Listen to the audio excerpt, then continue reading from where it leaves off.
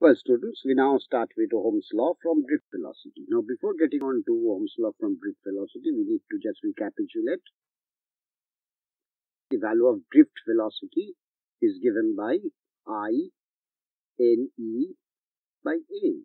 So that was our drift velocity. And from here, we have to get on to the Ohm's law, which is basically a relation.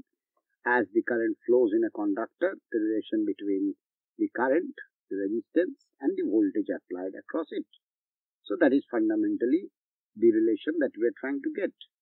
Now, say for example, we have an electron in electric field of E, placed in electric field of E.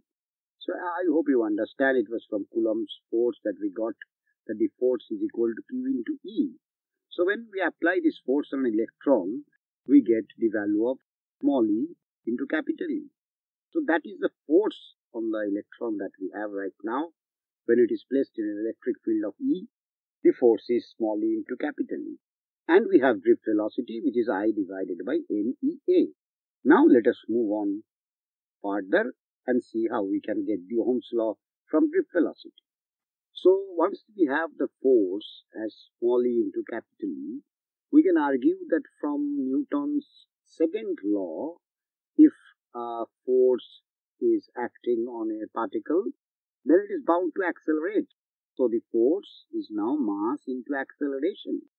So we have the force E into A and the second equation that the force is equal to mass into acceleration. So with 1 and 2 what we have is small e into capital E, which is m into A. Now this A is nothing but velocity 3 times. The velocity, dear students, is the drift velocity here, which we have already calculated. And the time is the time interval between two successive collisions between two electrons and is called the relaxation time and is given by tau. So this time you have to remember, the name of the time is relaxation time and it means the time interval between two collisions of electrons.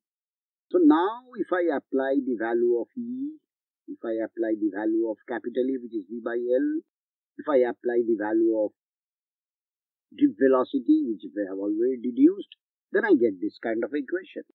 Now if I segregate V and I, what I have for V is I into this kind of a thing, which states that ML N E square A tau.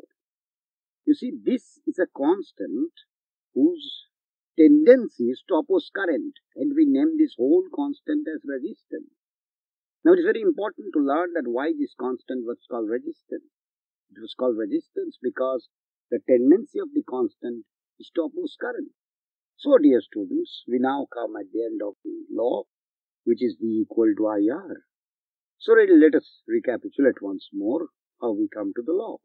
So let us recapitulate once more how we come to the law. That gives us this equation of mass into acceleration, which is E into capital E.